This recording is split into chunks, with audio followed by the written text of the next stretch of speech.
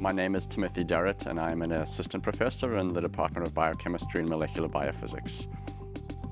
Very broadly speaking, my lab is interested in understanding how plants make oil.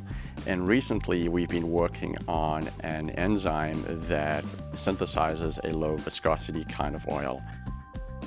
So there are perhaps two main areas where I hope my research will be helpful. The one is from an applied perspective, is understanding how this enzyme that we're interested in works and then relating it to other similar enzymes. So it's part of a very large enzyme family that is important for very different biological mechanisms ranging from, say, cancer biology over to lipid biosynthesis.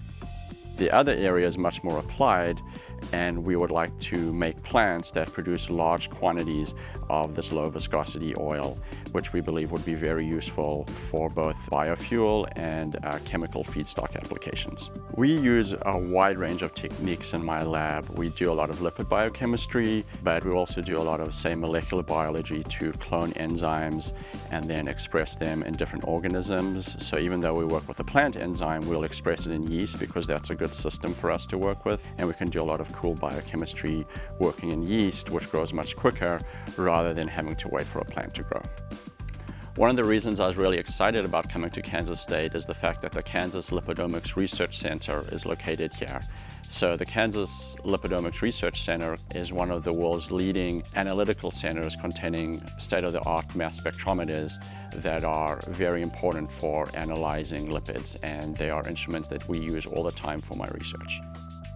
Working with students is something very important to me. When I was an undergraduate, working in a research lab is what got me really excited about research and ultimately changed my career path. So I hope to pay this back to current students right now. The students in my lab, I hope they get experience not just doing experiments and learning particular techniques, but also thinking more about how to answer scientific questions, and then in the long run prepare them for a career either in industry or in the academic field as well.